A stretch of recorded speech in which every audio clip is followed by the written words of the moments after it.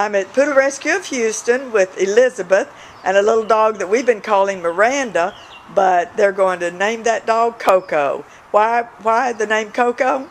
Because my son, when we saw her, thought she looked like hot cocoa with white marshmallows floating in it, and we have another poodle mix at home who's named Oreo because she's black and white all mixed up.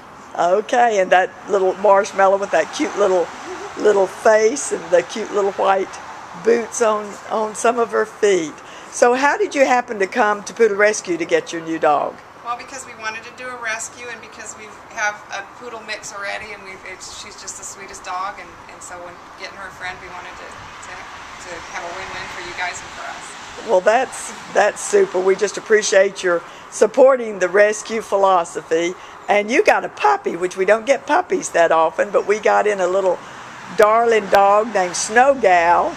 Didn't know about the dad, so you'll have to send us pictures later on as she grows to let us know what kind of a dog she turned out to be. But if she's anything as nice as her mama Snow Gal, she will be a real asset in your house. We are looking forward to it. Well, thank you so much for coming. Thank you.